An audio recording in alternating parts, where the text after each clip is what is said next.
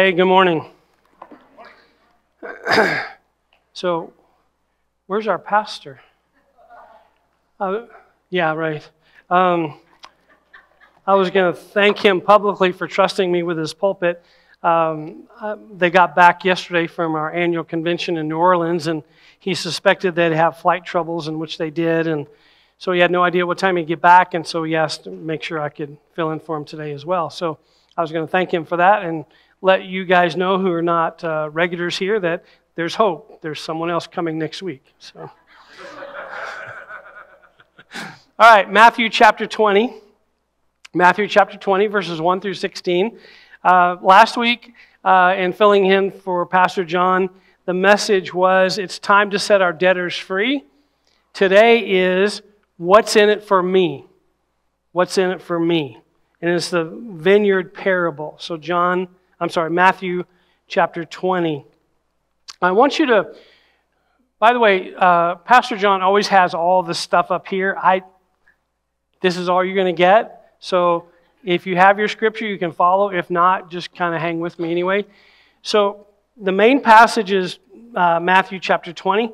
But right before that in chapter 19, there's an incident, actually two parts of an incident that I want to refer you to, and then there's an incident after the parable I want to share with you. So in chapter 19, verse 21, the rich young ruler came up and said to Jesus, what must I do and all this? And Jesus said, if you want to be perfect, go sell your possessions and give to the poor, and you will have treasure in heaven. Then come follow me. When the young man heard this, he went away sad because he had great wealth. So basically, what's in it for me, Lord? What do I have to do to get what you have? What's in it for me? And then if you skip down a few verses, apparently the disciples hear about this conversation. Verse 27, Peter answered him, Lord, we have left everything to follow you. What then shall there be for us? What's in it for us? We followed you. That rich young guy won't do that, but we've dropped everything. What's in it for us? And then if you skip over to chapter 20, verses 20 and following, you see another kind of thing where what's in it for us, although it's kind of a surrogate request from the mother. Then the mother of Zebedee's sons came to Jesus with her sons, and kneeling down before, asked him a favor. What is it you want, he said. She said, grant that one of these two sons of mine, and by the way, these John and James, the disciples, the apostles, grant that one of these two sons of mine may sit at your right and the other at your left in your kingdom. Basically, hey, Lord, what's in it for my guys? Can I get them on a front row seat next to you? So we're going to talk about the parable of the vineyard workers in chapter 20, verses 1 through 16. Now, let me kind of give you a rehearsal of it, then we'll read the scripture. So verses 1 through 3, a man who's a boss comes and says to a group of people standing around to work, I need you to work in my vineyard. You come. They negotiated, and he said, I'll pay you a dinar, basically the normal day's wage. So that was verses 1 through 3. They came at 6 a.m. for the 6 a.m. to 6 p.m. workday, and he hired them for a dinar. Verses 4 and 5, then the owner came at various times of the day and said to people standing around, I'll hire you if you want to work. Go and I'll pay you what I'm supposed to pay you. Never says what it is, but they go. Then verses 6 and 7, the boss comes at 5 p.m., 1 hour before the workday is over, and says, why are you standing here? You go work in my vineyard and I'll pay you. Never says what to pay them, right? So then verses 8 through 10, he said the owner paid them all a dinar. Every one of them, from 6 a.m. workers to the 5 p.m. workers, got paid the same, a dinar. Verses 11 and 12, the 6 a.m. group grumbled. We worked hard all day, but yet this guy came for an hour, and we get the same thing. Verses 13 through 15, the employer answered the grumbler and said, here's what I'm going to tell you about your grumbling. And then verse 16, the tagline, the first shall be last, and the last shall be first. All right? So let's read the parable. But I like to give you the hint of what the Scripture's about, because sometimes when I'm reading, you're kind of trying to catch up and see what's going on. I'm hoping it makes it easier. So here's the actual Scripture. For the kingdom of heaven is like a landowner who went out early in the morning to hire men to work in his vineyard. He agreed to pay them a denar for the day and sent them into his vineyard. About the third hour, about 9 a.m., he went out and saw others standing in the marketplace doing nothing. He told them, "You also go and work in my vineyard, and I will pay you whatever is right." So they went. He went out again about the 6th hour and the 9th hour, so around noon and about 3 o'clock, and did the same thing. About the 11th hour, 5 p.m., he went out and found still others standing around. He asked them, "Why have you been standing here all day long doing nothing?" "Because no one has hired us," they answered. He said to them, "You also go and work in my vineyard." When evening came, the owner of the vineyard said to his foreman, "Call the workers and pay them their wages, beginning with the last ones hired and going to the first." So bring the 5 p.m. people in and work backwards. The workers who were hired about the 11th hour, 5 p.m., came and each received a denar. So when those came who were hired in the first, they expected to receive more. But each one of them also received a denar. When they received it, they began to grumble and ask against the landlord. "These men who were hired last worked only 1 hour," they said, "and you have made them equal to us who have borne the burden of the work and the heat of the day." But the landowner answered one of them, "Friend, I am not being unfair to you. Didn't you agree to work for a denar? Take your pay and go. I want to give the man who was hired last the same as I gave you. Do not I have the right to do what I want with my own money, or are you envious because I am generous? So the last will be first, and the first shall be last." So let me give you the key ideas here in reverse order. And then, by the way, if you were here last week, I had 8 points, and some of you, I could see you groan and think, "Oh man, this morning I only have 3, right? 3. Now they're much longer, but hey, there's 3. Okay. So here are the key ideas. Come, give me some slack, guys. Chuckle. Last week I actually had you chuckle a little bit on cue. Just relax, okay? Give me some room here. All right. Thank you. All right. So here's the reverse idea. Number 1, he said, "Do not be envious because I'm generous. I have the right to pay what I want to pay, and I want to give everyone a denar. So don't be envious because I'm generous." All right? Going backwards. "Take your pay and go. You agreed to a denar. I'm not being unfair to you." So basically he said to them, don't be envious because I'm being jealous. You got what you deserved. All right? We negotiated a denar. You got a denar. When I taught on the college level, we would always provide a syllabus for the students. The syllabus was a contract for the semester. Here's what the course is. Here's what we're going to study. Here's the amount of reading you have to do. Here's the amount of research papers. Here's the schedule of quizzes. Here's the schedule of major exams. It was a contract between the professor and the student. Now, we always had the right to be more generous. We could take the assigned papers and we could shrink them. We could say you need less sources. You need less documentation. We could say we're not going to have a quiz today. We're going to forego that quiz. You won't be harmed by it. We're going to forego it. Maybe you guys are doing so good, I won't even give you a final exam. We could always shrink the syllabus. We could never expand it once the class started. That was a contract. And so this is what the owner was saying. We made a contract. I didn't expand it to make you work more than a day for just a denar, and I didn't give you less than a denar. I gave you exactly what was there. So don't be envious because I'm generous. Take your pay and go. I'm not being unfair to you. And what's implied is you should be grateful because you didn't have any work. I gave you work, and I didn't take advantage of you. I simply made a contract and you worked.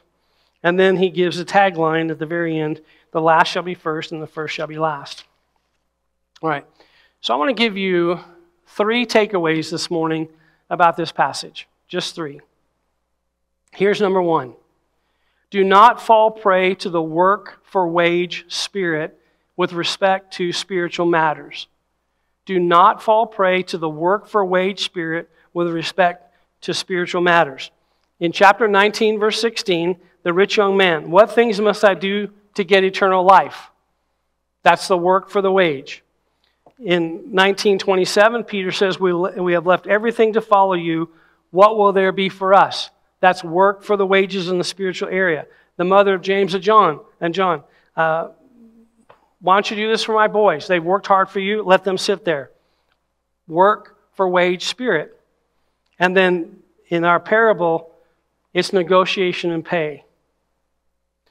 What I might call this is transactional religion when it takes place in the church.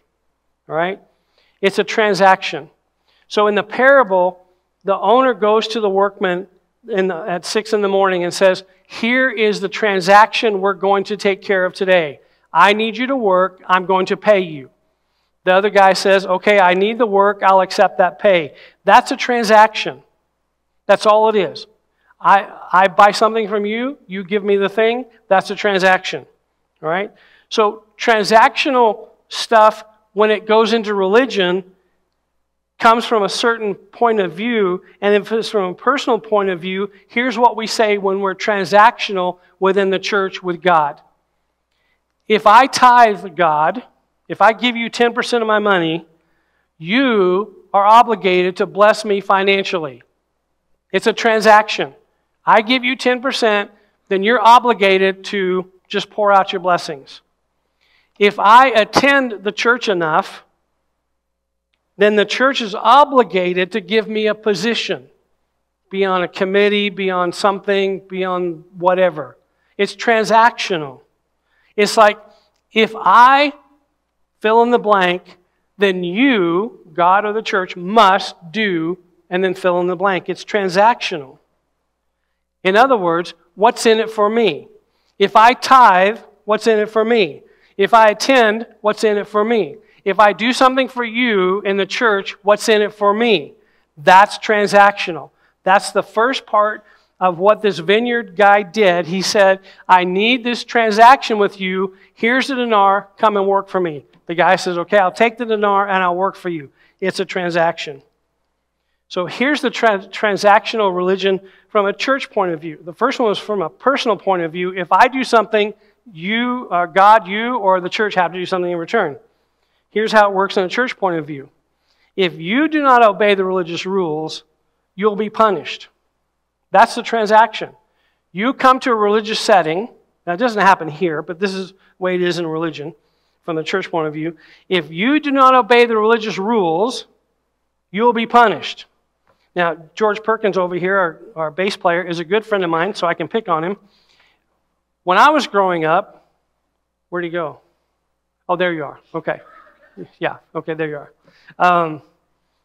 If George had worn slipper sandals or whatever you call those things on Sunday morning, flip-flops, to play in the orchestra, we didn't have a band because that was only allowed on a Sunday night, but an orchestra, if he did that, he would have been punished.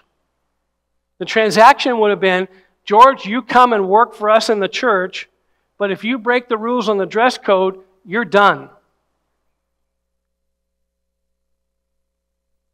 Or, George, you're not done. Yeah. George is one of my, as a church consultant here, I do a lot of supply preaching, and when I'm in a jam, he's my number one guy, so I love you, George. Yeah. Love your flip-flops. Okay.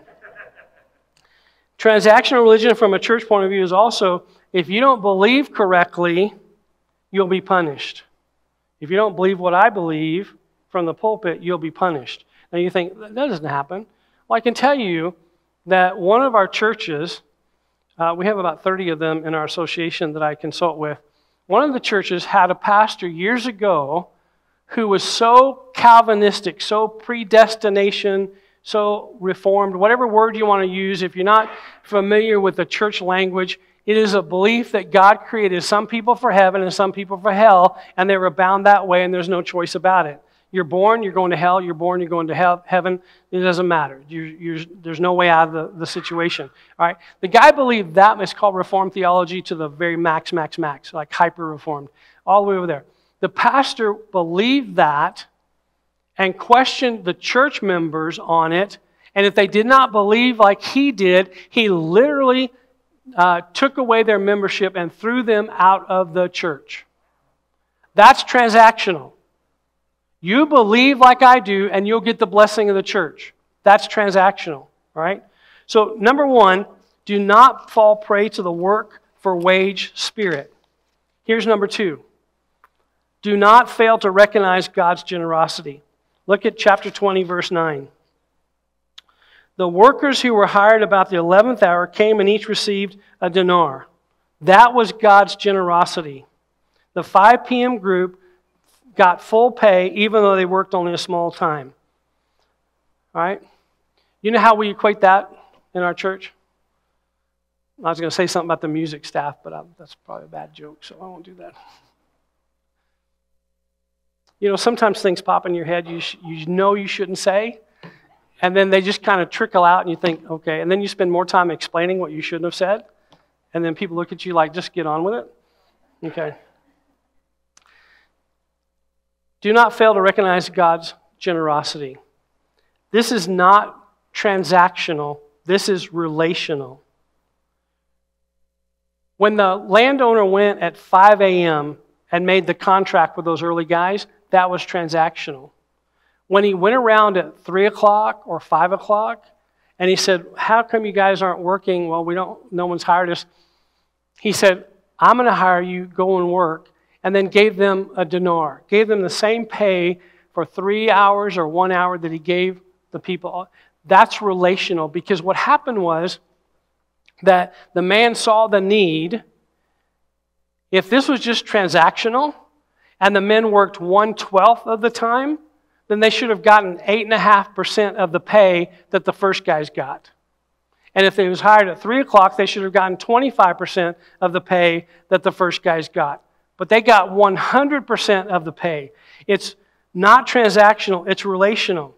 And here's what relational Christianity looks like from a personal point of view. We looked at the transactional from a personal point of view. Here's the relational from a personal point of view. If you have a need and I can meet that need, I'm going to meet that need. That's relational. If you have a need and I can meet that need, I'm going to help you. Let me give you some illustrations. We have a food bank. We have a bunch of people in here who work in that food bank. It's meeting the need. Last time I heard, that food bank from our church was helping as many as 2,000 people a month. I was in a meeting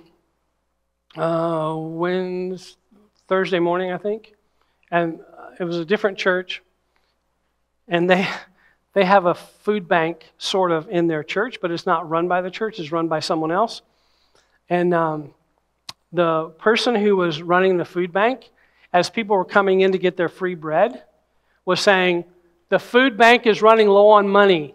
You need to consider making a donation to the food bank. To the people who couldn't afford their bread and they were coming to get the free bread, they were saying, you need to pony up for this. It's like, wow. We don't have that at our food bank. In fact, what we have at our food bank is massive generosity, and I've come to see it once in a while. We have people who want to pray for the folks. They give opportunity to receive prayer if they want. We have men and women taking the bags or the carts out to the cars to help them load.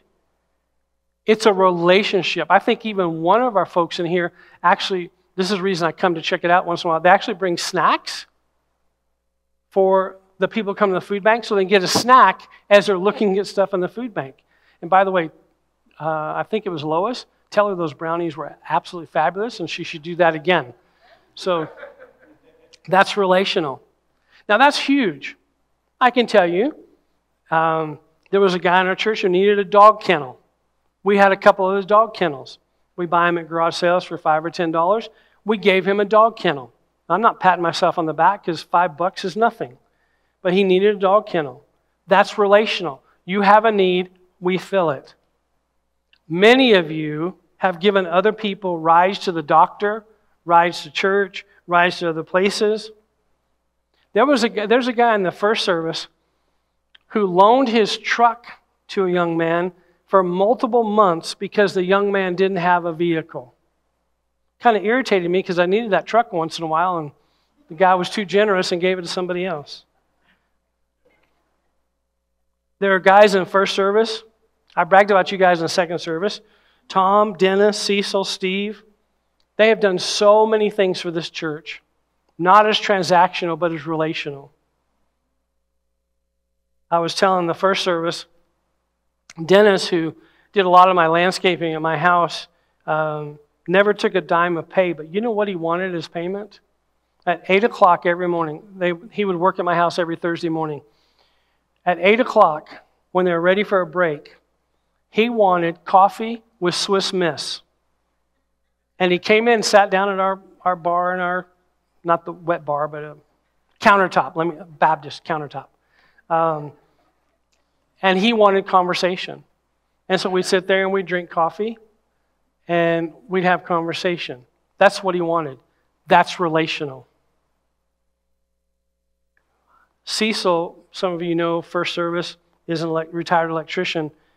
He had helped me with a couple things at my house, and we gave him and his wife gift cards. I gave one to him for helping me, one to her for letting him go. And the guy was actually a little bit irritated. You know what he told me? He didn't use these words, but here's what he was saying. This is relational. It's not transactional.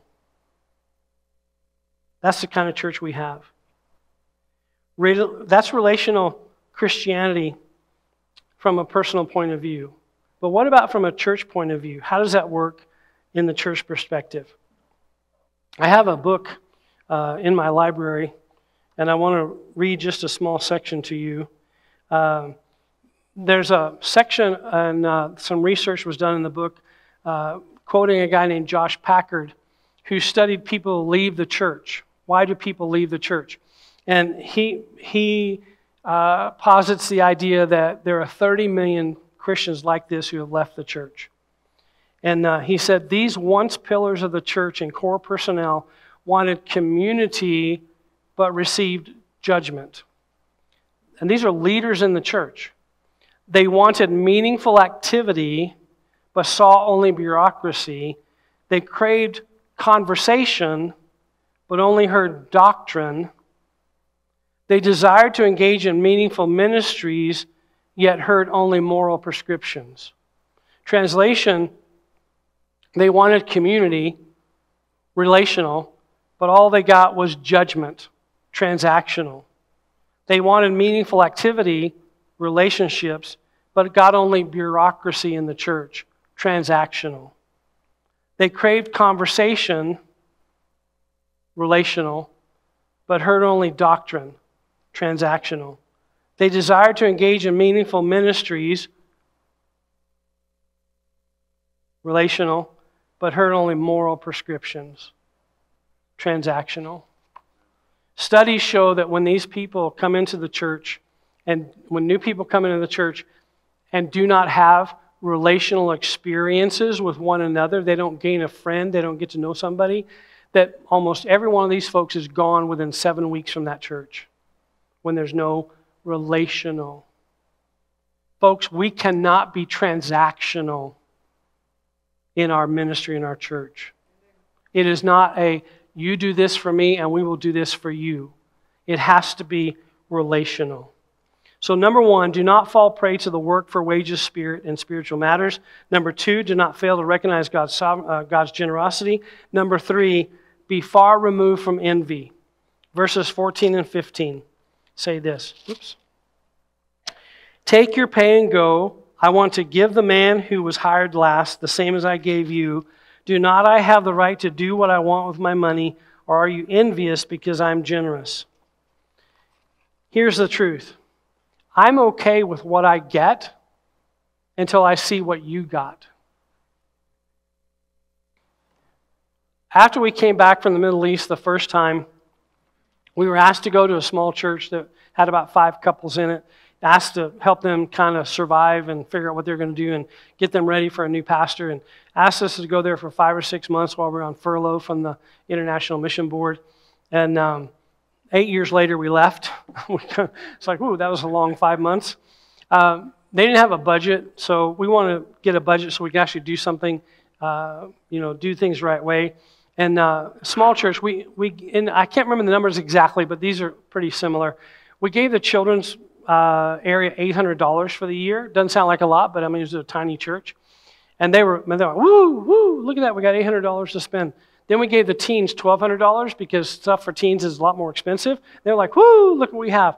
And then when the children's department realized what the teens got, 800 versus 1,200, all you know what broke loose. Because it wasn't fair. They were envious. I'm okay with what I get until I see what you get. Now, I told the early morning group, first service, I may or may not use this next illustration because my wife is in here and I didn't want to say this out loud. But when I went to pick her up after first service, she kind of slipped and said she saw the sermon online for service. And she's still talking to me, so I'm okay. Okay, be far removed from envy. You've heard me talk about my house, especially my backyard. I love my garden area, my swing, and I love to go out there and just watch the plants and the little trees and stuff. And I have these little baby palm trees, and I just love my house. In fact, when I saw it online 4.5 years ago, when I was interviewing for my current job, I was like, I got this house on the brain. And then several months later, we showed up in Kingman. I got the position with the association, and that house was still in the market, and we bought it. I've loved that house from the very beginning, right? And I'm not a rich man, and I'll just tell you what I told the first congregation. If you count the price of the house and the needed repairs, it was $190,000, $190,000. So it's not an expensive house. So I'm not a rich man. I've loved that house. I still love that house. Last month, our oldest son bought his first home. It's in California. He's a financial planner at a boutique firm. And when he sent us the link to the house, I about fell over. It is amazing. $1 million, basically, including the beautiful pool out back. I became so jealous, it wasn't funny. Up until the moment prior to seeing that link to his new house, I loved my house. I'm being serious. And then I saw that, and boy, the envy just set in. Now I'm back to loving my house. I'm kind of over it for the most part. I was like, I said to myself, grumbling, son, we paid for half your tuition. Son, we got you new car, not new, we got you used cars. Son, I put those clothes on your back, That's what envy does. These guys who are paid a dinar for their day's work got what they negotiated. And they were angry because the landowner blessed someone else more than he blessed them. I'll tell you one more. You're going to go to Pastor John and say, man, you need to get this guy some emotional help. My mom was one of the most generous people I've ever met. She gave us all kinds of stuff, including trips to Israel and all kinds of stuff. There was always something that she was blessing us with. And I always thought she was the best thing. And then one day I realized, out of the 4 siblings, I was the only one, Sue and I were the only ones, that she did not take on at least one cruise. All the other siblings, she treated to cruises. At least one, and sometimes more. And I was like, razzle, frazzle, razzle, frazzle. I'd forgotten that my mother took my wife to Jamaica. I'd forgotten that my wife had sent me on a trip and invited Sue to go to Israel. I'd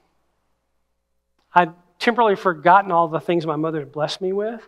But when I did the comparison of that she never took us on a cruise, I gritted my teeth. Be far removed from envy. So here's what the scripture says, and I'll wrap this up. Don't fall prey to work for wages spirit. Don't fail to recognize God's generosity be far removed from envy. It's all about relationship rather than transaction. And God wants a relationship with us. He does not want a transaction with us. He wants a relationship. And that relationship involves His generosity. And that relationship should not include our envy. Because what God has done for us in saving us when we put our faith in Him, He allowed Christ, who knew no sin, to become sin for us and die in our place that we might become the righteousness of Christ. That's what God did for us. That's relationship. Like the vineyard worker going out at 5 o'clock and having mercy on the guy who had no money for the day. This is what God did for us. He saw us in our need and gave His Son for us. The relationship was there. All we had to do was say yes to Jesus, confess our sin, become a child of God, and live for Him. There was no, if you give enough money, you get your passport stamped. If you come to enough meetings, you get your passport stamped. If you do enough activity, you get your passport stamped. It was, I gave you my Son to die in your place. I'm asking you to receive Him and be part of my family. That's relational. That's what the vineyard worker was doing. He was saying, I see you have no food, because most of these guys wouldn't have had anything to eat that day if they didn't make that dinar. He saw their need and said, here's what I want. Come and work for me, and I'll give you something, and gave him full pay for the day, even though they worked 1 hour or 3 hours or 6 hours. God wants a relationship with you. But there's a second thing that God wants. He wants a relationship between all of us. What God did for us in relationship, He wants us to treat each other the same way. He wants that relationship so that it's not transactional between us, it's relationship.